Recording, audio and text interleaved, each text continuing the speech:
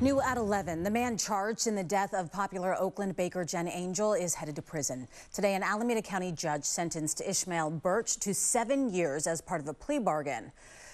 Take a look at a photo from last year. Birch was driving a getaway car when an accomplice grabbed Angel's purse. She tried to get it back and was dragged some 50 feet. She died days later. The sentencing comes despite the wishes of Angel's family and friends who sought a restorative justice framework for the now 20-year-old. They issued a statement today saying, quote, "We know that Jen would not want someone involved in her death, whether complicit or not, to waste away in prison for decades, and we take some comfort in knowing Ishmael has a chance to repair some of the harm he has caused."